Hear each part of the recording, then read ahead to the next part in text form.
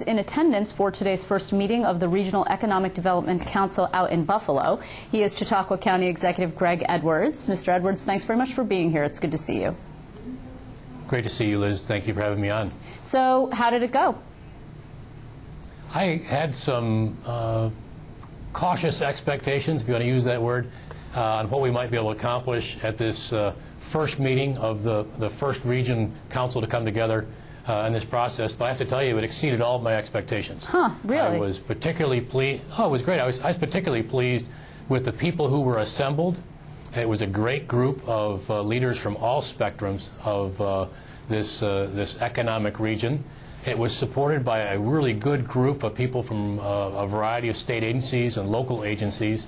And I thought the Lieutenant Governor did a good job really introducing us to our challenge, introducing us to our opportunity, and then we set about the business of going right to work. Huh. So it exceeded my expectations. Okay, so when you say that you set about the business of going right to work, what does that mean? In other words, how do you structure this kind of thing? Your timeline is very, very short. You need to come up with a 5-year plan by the fall, and that is not a lot of time, November, if I'm not mistaken. Well, it is a significant challenge in a very short time frame, but I think the right people have been assembled around the room for this Western New York region to make it happen. Most, if not all of us, have already been involved in numerous long-term and short-term planning exercises. Most of us, if not all of us, have been involved in strategic planning, and so it's not a new concept or a new approach. The time frame is tight, but we have a lot of reasons, 1 billion of them, to really focus on getting our job done and getting it done right. Today was a good signal for me that people share that perspective, and an excellent product will come out of our region. I am confident that we're going to see a significant portion of that funding just from watching the leaders around the room really commit to the work ahead of us. Do you have a feeling yet, and I know it's only been one meeting, but what kind of proposal might come out? In other words, what sort of economic development project would you propose? Well, I think that I can boldly say that we'll have one of, if not the best proposals, because no other region has our natural resources. No other region really has our diversity when it comes to the mixture of agriculture, tourism, manufacturing, and higher education. And no other region has our benefit of our location. We're within 600 miles of over 50% of North America's population right here in Western New York. So it gives us unique leverage in this process. I think that will be recognized when the final process goes forward, and that is funding and putting dollars together to help real growth and real development happen. So again, we've got the right people in the room, we've got the right natural resources, and I think we've got a process that we can be very successful in. Do you feel confident that this is not just window dressing, that this kind of a council is actually going to be able to make some real impact? Because, you know, there had been some complaints about some of the other task forces that have been put together, for example, like mandate relief, where people didn't meet all that much, and that the second floor seemed to be driving the bus on this, the administration, the Cuomo administration. Do you feel like you're going to be able to really drive the bus, and it won't be a top-down dictation from the governor's office? Well, we'll know. When we produce our proposal for November, we will know shortly thereafter, because the proof will be in what gets funded and how is it funded. And there's some good questions about the process of selection, which the Lieutenant Governor did a good job of merely stating that that hasn't been completed yet, but it's going to be fair and open. We'll know when this is resolved, because I firmly believe that the Western New York Council is going to have some great programs that are going to be submitted in such a way that are going to be very compelling for a good share of those dollars. And who ultimately makes the decision, that's not known, but I think the proof will be in who gets funded and for how much. I look forward to. I'm sorry, County Exec. I don't mean to cut you off. Just before I forget, I'm curious here. What kind of questions were brought up about and concerns that the Lieutenant Governor was forced to address in terms of the selection process and things that are still up in the air? Oh, I thought that the press that we met with afterwards did a really good job of trying to get a handle on what was the meeting, why did you have it where you did, why was it closed to the media, and somebody did ask, that very good question you did, is basically, you know, how is this funding process going to take place? And again, I thought the Lieutenant Governor led a good meeting. I think he really focused people's attentions on what needed to happen, and he was very direct in his answer. He said that those issues are being resolved and have not yet been resolved as to the exact process for selecting or who is going to select the projects and determine the dollar amounts. But I'm confident that we're going to be able to hold our own and secure a significant portion of that funding. That doesn't worry you at all, though, because when you're actually competing for something and you don't know what the criteria is and who the judge is, in effect, that will make a decision, and this is a competition, it really is. Some people are going to lose. Some people are going to win. The governor has been quite clear.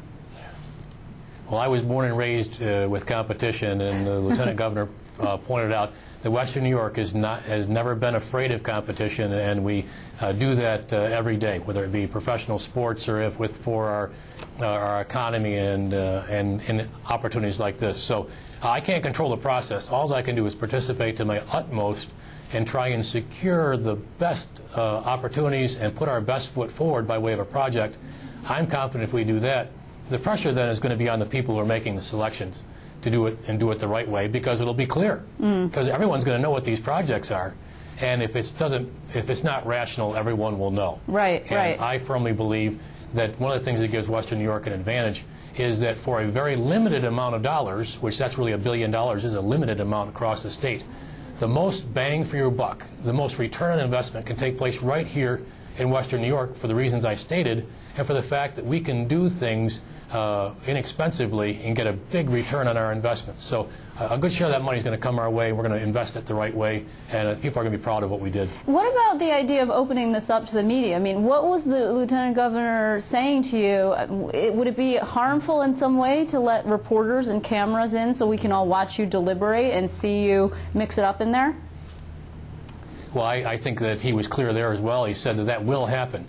But I also like the fact that he took responsibility. He said it was his decision, and he was clear about that and proud to state it, that he said it was his decision to have the first meeting be closed. I agree with him.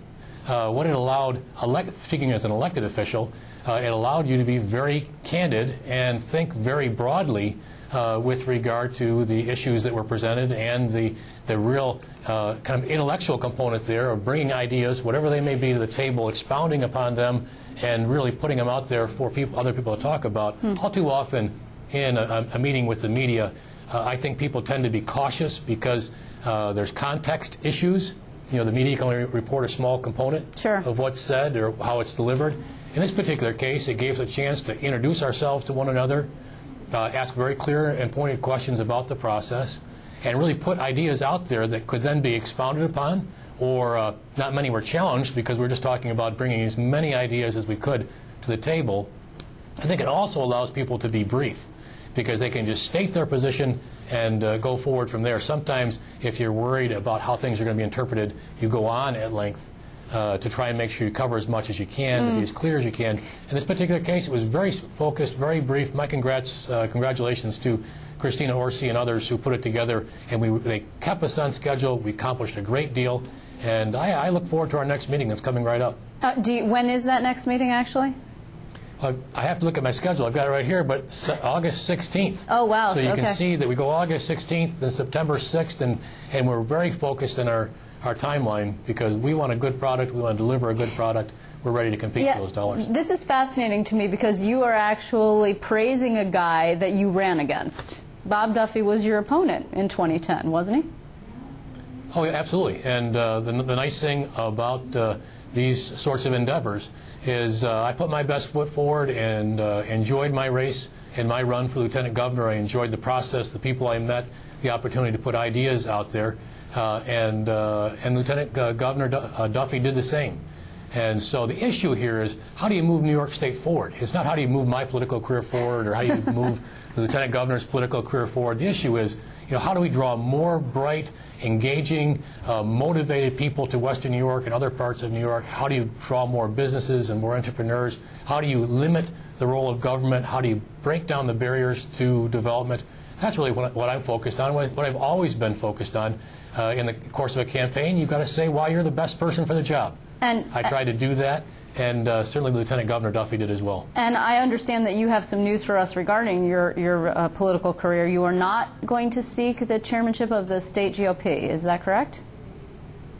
That's right. You know, I want to thank the people that came to me and I'll say recruited, but asked me to consider the potential of being the chairman of the Republican Party for New York State. I appreciate that. I valued their opinion, and as a result, I went out and talked to people about that. And over the course of doing that around New York State, the repeated refrain was people expressed a belief they thought I was doing a good job as county executive of Chautauqua County. They expressed that I had, from their viewpoint, some significant skills and opportunities in the role of an elected official. I enjoy the job of being an elected official. I enjoy helping move issues forward for the people I represent.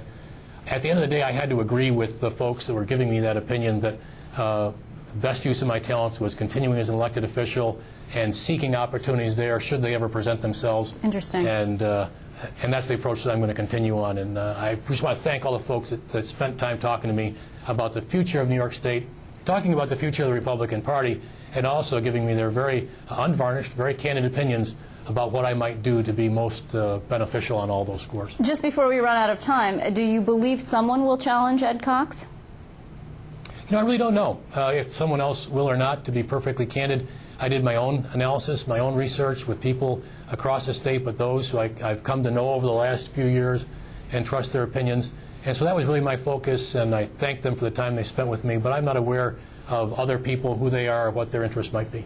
Interesting. Well, County Executive Edwards, I want to thank you very much for being with us. It is good to see you as always, and we will catch up with you soon. Thank you, Liz. I look forward to another time in the future.